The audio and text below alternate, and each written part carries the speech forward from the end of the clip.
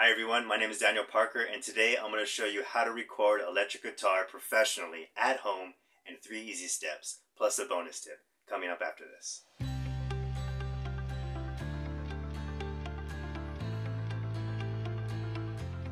Hey everyone, welcome back. If you're new to the channel, my name is Daniel Parker and I'm a singer-songwriter, and I create content based around my songs and everything music and audio, including at-home recording, producing, mixing, mastering, etc.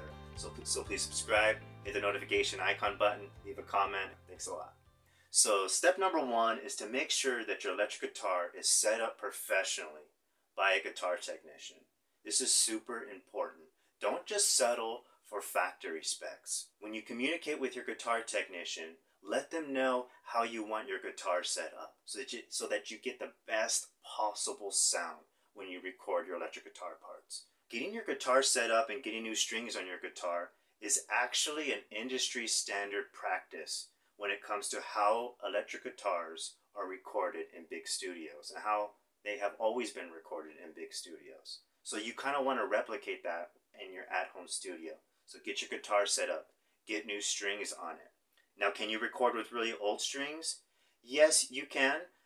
However, I highly recommend that you put new strings on your guitar, electric guitar, before you start recording. So once we have our guitar set up, we got new strings, we also want to make sure that our guitar cable is new or relatively new. It's not making buzzing sounds or anything like that. So that is step number 1. Do not overlook it. Do not just settle for factory specs. Take your electric guitar to a guitar technician, get it set up so that you can sound your best between the speakers. Alright, let's go to step number 2. Alright guys, step number 2. Step number 2 is tuning up. We want to make sure that we tune up before we hit the record button in our digital audio workstation. It is super important that we get in tune. Now, how often should you tune up when you're recording your electric guitar parts? Some people say that you should record after every take. I think that's a little bit crazy, but if you want to do that, then go on ahead. But for me personally, I would say after about maybe 15-20 takes, I might tune up again. Now, I often go by instinct, so that's not always the case. How often you tune up is really going to be based upon you as a player, how you're playing, the environment, etc. But the most important takeaway in this point is to make sure that you are tuned up before you start recording. And when you are recording, to tune up regularly. Super important that you get locked in with your tuning so that when you combine all of the other instruments in the mix, everything just comes together. Alright guys, step number 3. Now step number 3 is probably the most important step in this whole process, and that is setting the correct gain level on your audio interface. Now it is super important that we do not clip at the audio interface. So what is clipping? Clipping means going above digital 0. And when you do that, you introduce something called digital distortion. And digital distortion sounds, number 1, it sounds awful. But number 2 is there's no remedy for it. Okay, maybe there is with these new AI programs, I don't know. But best practice is to not clip when you're recording your electric guitar through a consumer grade audio interface. Now if you have a super expensive preamp, maybe you can get away with something like that. But this is for beginners, at-home musicians, so I highly recommend that you do not clip at your audio interface when you're recording electric guitar. Just don't do it, period. Now, some of you are asking, and I'm going to answer it, well, at what level should we record a guitar at? Well, it all depends on how you're playing, how you play, what you're going to play. But I would say in general, when you're playing the hardest you possibly can, which we're going to use right now to set a good gain level on our interface, is that you do not want to be going above -6 dB on your digital meters. Now, we're going to do that together. We're going to plug in our cable into our audio interface. We'll make sure we tuned up beforehand, of course. Now, we're going to play the hardest that we can imagine ourselves playing in a song, or more specifically in the song that we're about to record, or the piece of music that we're about to record. So let's just pick a random chord and play it the hardest that we can possibly can.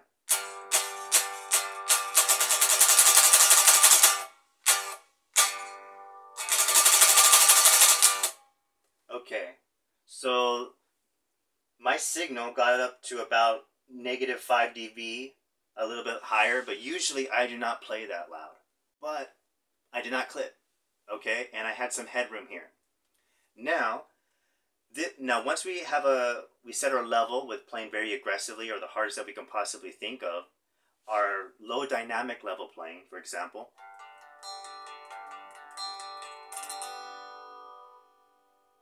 is already taken care of, so we don't have to really think about that. Now, I don't want you guys to overthink this step. Now, if you record too low, you can use something called a gain plugin, which brings up the level of your signal to an appropriate level. Now, and if you record too hot, too loud, you can use that same gain plugin to bring the level down to the sweet spot, okay, where it sounds the best. That's where the sweet spot is. Now, that's something we're always striving for, is getting things in the sweet spot where things sound and feel good. That's step number 3, is setting the appropriate gain level on your audio interface. Take your time, do it right, get a great, perfect gain level going into your audio interface. Check the meters in both your DAW and on your interface, and you'll be good to go. All right, I'll see you in the bonus tip. Hey everyone, welcome to the bonus tip. And the bonus tip is to use a preamp plugin before you hit your amplifier in your digital audio workstation. What is a preamp? What a preamp does is it boosts the level of a signal, and more importantly, it gives the tone color, character, confidence between the speakers. It's giving your sound a costume before it hits the stage, okay? Before you hit your amplifier, you're giving your sound that first initial coloring, which is probably the most part of the whole process of getting a great guitar tone.